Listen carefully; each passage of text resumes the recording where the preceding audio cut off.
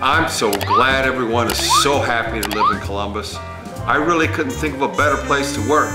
Look at all these happy families. Even the pets are happy.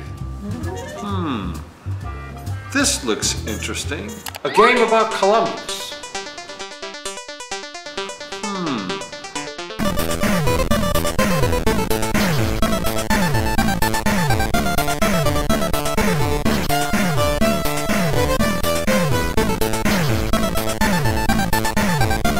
Who would do such a thing?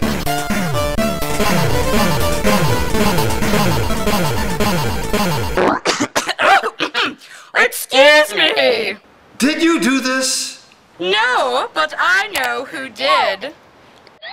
Laser Hater has been working on a scheme to make Columbus look like a rotten place to live. Once they see what I've done, nobody will want to visit Columbus. He's done this to other cities. He creates a game to wreck the city's reputation, and he distributes it over the internet. How do you know all this? I used to be one of his lackeys, but I saw the error in my ways, and now I don't want to spend all of my time making other people feel bad. What I really want to do is be a gardener.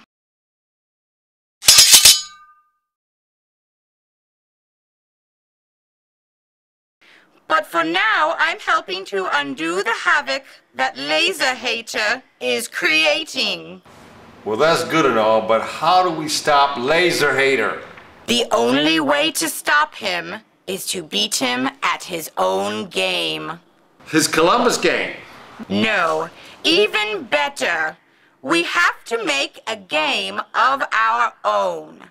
One that shows what a creative and innovative place Columbus really is.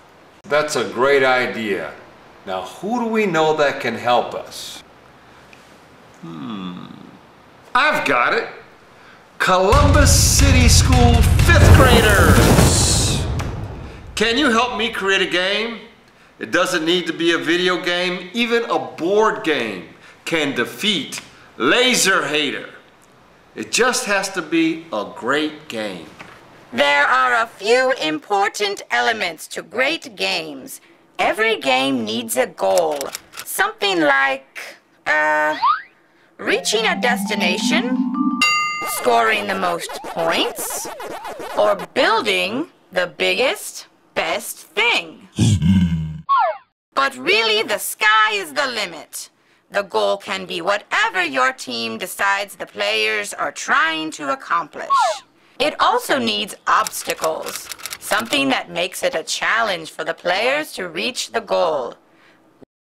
Like setbacks along the path, other characters that try to stop the player from reaching the goal, or ways for the other players to hinder their opponents.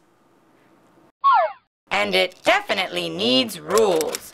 Guidelines, if you will, that all the players agree to follow as they pursue the goal and overcome the obstacles. You simply can't play a game without rules. Excellent, excellent. This is all coming together nicely. Since we want this game to show off how great Columbus is, let's all use something that makes Columbus great. What do you think would work? I've got it! Since Columbus has a national medal-winning art museum here, why don't we use some artwork from the museum to help us generate ideas for our games? But who should we ask to help us pick the paintings? Nanette, the museum director, is just the right person for the job. Mayor Coleman, I know 4 paintings that fit the bill. Marston Hartley's Berlin Anti-War, Candy Wiley's Portrait, Honoré Cher's Nursery Rhyme, and Charles Birchfield's October. All of these paintings have characters, scenery, colors, and objects that will help you create great games that will make Columbus proud. Now, 5th graders, I want you to look closely at these paintings and think of ways that they could be used for your game. What kind of people, animals, or other characters do you see in these paintings? What do you imagine their personalities to be like? Where are they going? What do they want? Look at where they are. What stories could take place in these settings? Let your imagination run wild and think of as many ideas as you can. Once you have those ideas, discuss them with your group, change them up, and push them further. Then decide as a group what the setting and characters should be for your game. Work together to decide what the goal, obstacles, rules, and characters for your game should be. Good luck! Only the most creative game designers have any hope of challenging Laser Hater.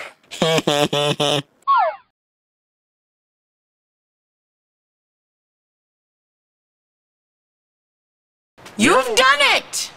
Your games have defeated Laser Hater! Congratulations! No, impossible. You ruined my plans. Now my mom's gonna ground me for sure.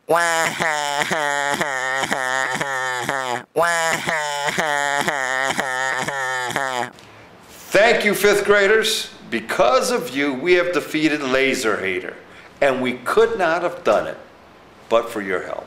Thank you so much.